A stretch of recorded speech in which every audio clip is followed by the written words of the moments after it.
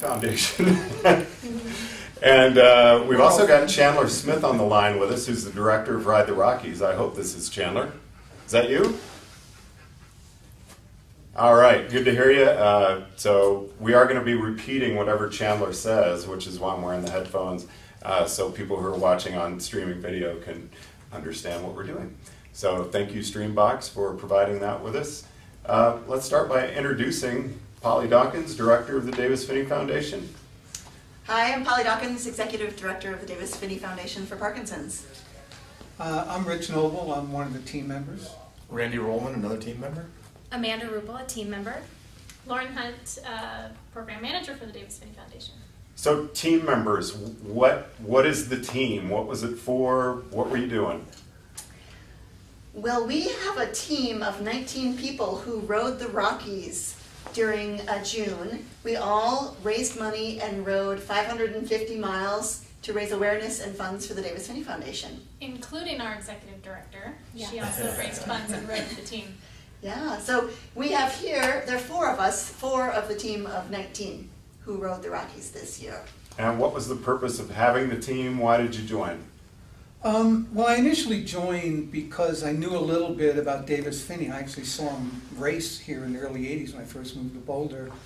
And I knew very little about the disease, and that week was a very educational and inspirational week for me to find out more about it and to find out more about how the foundation helps and to be with people who have the disease and see how they live with it and are able to handle it. It was very impressive.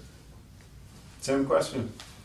Well, I've always, like Rich, I've been a fan of Davis's for many years, but being involved in cycling and getting to know Davis and his family a little more and finding out about the disease raised my awareness, something I hadn't thought of a lot in the past, and I come to find that more friends, family members, relatives, unfortunately have had experience with Parkinson's, and it's just something I feel very, very serious about, finding we can do something about it. And whether it's an ultimate cure or just the fact that the Davis Phinney Foundation gives hope and shows that you don't have to have the ultimate cure in order to live a quality life. I think that's extremely important. Amanda?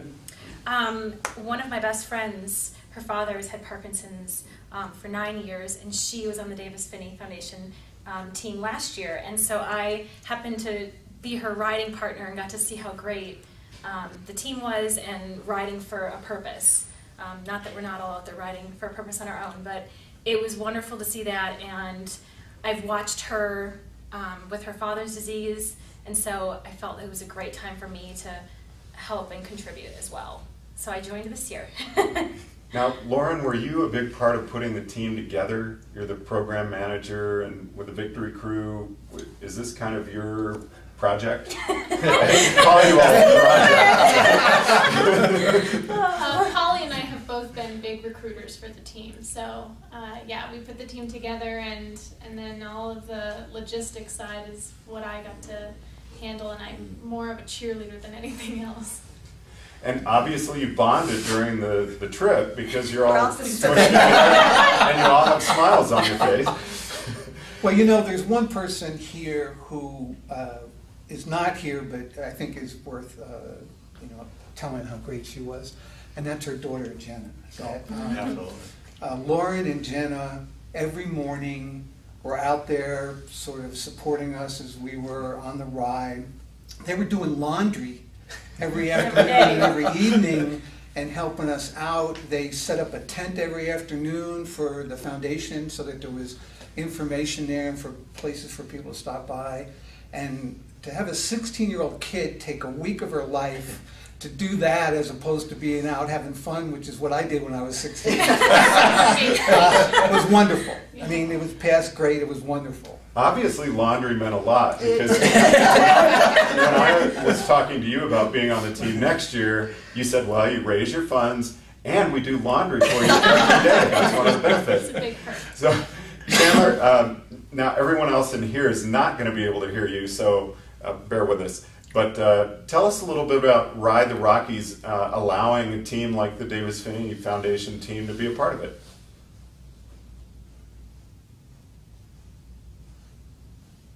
And none of us can hear Chandler, so let's move along. So how exactly did you join the team? What happens? Let's go ahead and start with you. Well, Polly and Lauren are great at soliciting help from people, and I think that's really what it comes down to with the Davis Phinney Foundation, is a collective help and support among people. And they got the word out that they were forming this team, and they wanted interested riders and people who could come in and also offer their services as far as raising money for the Davis Phinney Foundation. And I was more than ready to become a part of that. And having just moved here from North Carolina and putting down some roots in Boulder seemed like a great fit. And it was something I would have done even if I hadn't moved. So, How much money did you have to raise? The minimum was $2,500 for each participant or each team member, but there was a lot of team members that raised a lot more than that. So I think we're at over 75,000? 78,000. 78,000. 78,000. Mm-hmm. And Lauren, beyond laundry, what else do you guys provide for people who join the team, aside from a great cause? Well, we had a lot of in-kind donations this year, mainly from Scratch Labs, who provided all of our drink mix, and Honey Stinger, who provided some fuel. And then, so we're at every first aid station every day, handing out peanut butter and jelly sandwiches and some Scratch Labs, and that's Jerseys? Apart from the laundry and the Matching fuel and kit? things, we had a matching kit that Pactimo did for us. So. She's too modest. They provided so much support and encouragement along the way, both the members of the team that had Parkinson's and those who were just riding in support of those with Parkinson's, that I don't think we would have had the same experience if it wasn't for Lauren and Jenna and Polly. A lot of dancing. A lot of dancing. Yes. Ooh, I like that. At 6 a.m. Yeah, I mean, it's important to note that there were 3 people with Parkinson's disease that did the ride. Yeah. Mm-hmm. And so it's hard enough, I think what Amanda said, there's personal goals that people have, and there's 2,500 of those out there. But when you show up as part of this team and you see what people are capable of doing, it's amazing. It really is. Yeah, and I think for me personally, every time I wanted to complain about whatever was hurting on me, things I didn't know that could hurt, I thought about some of the teammates that were doing it with Parkinson's, and there wasn't complaining from them. I don't ever remember any of them saying, "Oh, I wish I could do this better," and I never heard that, and which makes me personally not complain about it. And I think Nadine said it well when she crashed the one day, and the next day she's like, I wanted to give up, but I couldn't, because I saw Margaret or John or someone who really could give up and wasn't giving up, and so she's like, I have to keep riding. She took some painkillers and just kept going. And so, yeah, and so it definitely puts life in perspective a little bit, and it was a great experience. I mean, I had a wonderful experience last year, but this year was even better. And stepping up from honorary member to yes. full member. Yeah, and we had a wonderful dinner, a team dinner in Durango that these ladies coordinated, and we did have some special guests there, which was just icing on the cake. And Connie Carpenter, Bob Roll, Ron Kiefel. Wayne Stetner. Mm-hmm. And Connie was actually our support for the first 2 days as well. She was making almond butter and jelly sandwiches with gluten-free bread, and making sure we had sunscreen on, and it was great. It was wonderful. Yeah. And so all those things, if you add them all up, it was just a fantastic experience. This is so hard for me because I'm such a radio guy and public speaker. I know I'm supposed to make eye contact there, but I feel so rude for not looking at you, and I don't want everybody to see my bald spot, but that's where I go. I got one too. It's hard to hide. Go with it. So 3 people on the team had Parkinson's. Kind of describe the disease a little bit, why that is such a, big deal that they were able to do that. Sure. So Parkinson's is a progressive neurodegenerative disease, also considered a movement disorder. And that is different for everyone who has Parkinson's. So really hard to say two people experience Parkinson's in the same way. And I think our 3 team members exhibited different symptoms. But I think some of the symptoms that make it very difficult to do something like the accomplishment that they did 2 weeks ago is balance. Balance can be a big challenge. Movement, of course, is a movement disorder. Movement can be constricted, and sort of fluidity. Speech can be affected, which can mean that it's very hard to communicate your needs. And then a big part of some people's experience with Parkinson's is motivation and apathy and depression, it's a part of Parkinson's for a number of people. And so to see people who are going well beyond that and not giving in to apathy, inertia became determination, and hope, really, and optimism was a big part of that week for our folks with Parkinson's, and I think it was contagious for all of us. Yeah, I agree and so, one of our riders, Margaret, who was just brilliant during her week, on her bike, she said, "I don't feel as though I have Parkinson's." She didn't look it, that's for sure. She whipped me every day. She dropped everyone right. She was great. But then, getting onto the bike and getting off of the bike and moving and getting herself up and speaking, those were really big challenges. Yeah. And that's kind of one of the fun things for Margaret, was that she got to spread awareness about Parkinson's just because getting on and off the bike was a challenge and she needed help. And so people would help her, and then she explains, "I have Parkinson's disease." And that's fantastic for somebody like her to be out there riding and spreading our message, and she's the face of who we are. And you think of Davis Phinney, you think of the 7-Eleven team, Ron, those two are just fast friends. And one thing I've talked to that team about is just the camaraderie that they seem to have, more than you've ever seen with other professional teams. And what I'm seeing right here, it just is Davis Phinney. I mean, the camaraderie that you all built. Did you know each other before the ride started? No. None of you did. No. Because I thought you were a couple when you came in. So you hooked up on day 4. But I'll tell you, he looks like a completely different person when he was on his bike than he looks like now.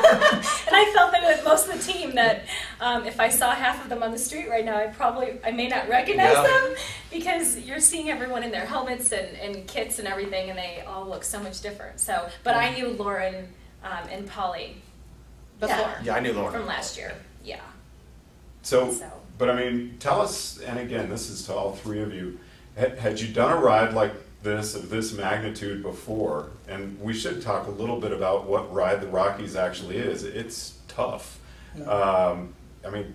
And this was the longest route, actually, in the history of Ride the Rockies, with the detour we had to take because of the fires. So 545 miles, is that what it came down to? Something like that, yeah. 12,000 something elevation. In how many days?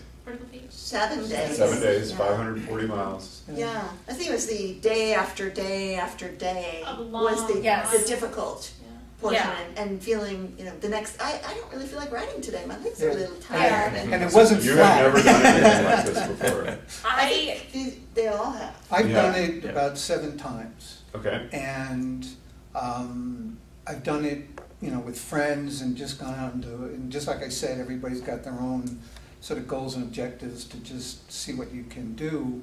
But this is the first time I did it with this group, or even a large group, and it's a very different experience. Even though we all didn't ride together, we'd meet first thing in the morning, we'd take pictures. I got tons of pictures of this. And you just get to see everybody, and then, you'd meet up in the afternoons. One of the people from New York actually drove me out to Telluride to start the ride. So he came to my house, picked me up, after he'd come from the airport, drove me all the way out to Telluride to get started on the ride. We had never met each other before. And I think that was symptomatic of just how friendly and engaging everybody was as part of this team. And some of the people had done it before, but I think most of us were probably first-timers, is that right? Yeah, I think there were only 3 of us who rode it last year and this year for the Davis Phinney Yeah, Foundation. so it was a real learning Oh. experience for everybody Yeah. during the week. And how big was the team last year? 12. 12. Yeah. This year 19. Yeah. And kind of continuing question of Well, I've done rides that are similar, both here and in Europe, week-long trips, and I've done the Alps and the Pyrenees and all. But you come out here, and the Rockies are a spectacular place to ride, and you throw the altitude in on top of it, and this week-long ride is as difficult as anything that I've encountered before. But the thing that made it special was, again, being a part of the group and being a part of a very special group that has a purpose and a great message to send out. So the entire experience was just more than just a week of riding through the mountains. And it was something very special and something I hope to return to. Yeah, I mean, I've made We'll have you friends. back. Okay. Yeah, I made friends this week that I, assume we're going to be friends for a long time that came out of this. So, I mean, I got a lot more out of it than just riding around the Rockies for a week. And there was never any sense of, I mean, I know it's not a race, and people go into something like this saying it's not a race, but there wasn't anyone who had to be the first Davis Phinney Foundation team rider in every day. No. We had an amateur rider on our team, and our youngest member. Oh, yeah, it was And great. he loved this. This was a dream week for him because he got to ride with George Hincapie the second day, and for the rest of the week he was with Wayne Stetna, who was challenging him to, try a higher seat position, try all these different things to make him a better rider and better in racing. So that was exciting for him. He had never had over 5-hour days. They were always sub 5 or sub 4. So that's fantastic. And his father has Parkinson's, which is why he was coming out too. He's from Bethesda, Maryland, so that's why he joined our team. And I think it was a big leap of faith as a 19-year-old, because this ride generally attracts an older set, and to have Michael fly out here on his own, put his bike in a bike box, and come do something he'd never done before, and then have such a high that week for him was really fun to watch. Yeah. Fun to watch him have such a good week. So not so much that he wanted to come in first every day, but it was really fun for him. Yeah, it did. First time. Yeah, we'd come in, we'd roll in, and he was already in for a few hours. And He was glued to those riders. He just watched them go all over. Yeah. He said he had never tried so hard to stay on someone's wheel all week. So, Yeah. And we had one pair who was on a tandem. So we had Pat and John on a tandem the whole week, and they were hilarious. Yeah. And I think their goal was to sort of be the last riders in. yeah. And they were joking the whole way. They were fighting like a married couple the whole week, and arguing with one another, laughing. And they were wearing, their helmets had a cover that looked like a brain. So that was a real good conversation starter for folks. Yeah. Why are you here? Why the brain? And so we got to talk about Parkinson's, and John has Parkinson's. So he was able to describe the science and why exercise and specifically sort of forced intensity, working your cadence a little faster than you would on your own, why that's so important for Parkinson's. And so that was a really interesting conversation starter for them. And they talked to a lot of people. Yes, they did. Now, Ride the Rockies is tough to get into. They open registration and it fills right away. One of the benefits of joining the team is you've got a guaranteed slot, right? Yeah, Lauren can talk about the wonderful connection that Chandler has given to us. I think it began actually at a press conference for the USA Pro Cycling Challenge. Chandler approached Davis and said, I want to help. And so I got in contact with him, and that's when last year he donated 10 of these registrations to us. And this year he doubled that, and we're hoping that he'll do that again. So he's been very gracious and generous to us, incorporating our foundation in the cycling seminars as well at each host town, or in some of them. So. How does someone go about joining?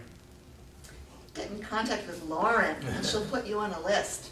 Yeah. And so as soon as we know how many spots we have for next year, which will probably be January time frame, February, Lauren will send out an email to everybody, and and ask who is in, who's willing to make the commitment, the time commitment, the fundraising commitment, and then she'll allocate the spots accordingly. And I assume people who have been on the team kind of have first Yes. right of refusal. Yes. Yeah. But we It's hope to getting have, competitive. So Chandler, if you're you're the one I listening, need we to hope we Chandler, we'll take 30 or 40 spots this year. Yeah. We had a huge amount of interest, people signing up for next year, so that was really exciting as well. But you know, things happen. People in June don't know what next June is going to look Right. like. But as we get towards the beginning of 2014, people have a better sense. Yeah, yeah. And then we had a few folks who went through the lottery because our 20 spots were filled, and they went through the lottery, like Oh, Rich did, still. Yeah. and got in through the lottery, and then joined our team. Has the experience from this year made you want to come back? It seemed to me like every one of you wants to, but has it also made you feel like I can get out there and fundraise even more than I did? Well, for me, it was a bit different. My wife, several years ago, fundraised for a marathon. Her mother had a stroke, and there was a marathon where she had to raise money for that. And so when I first talked to Polly, I said, okay, I'll line up my wife because she knows how to do this.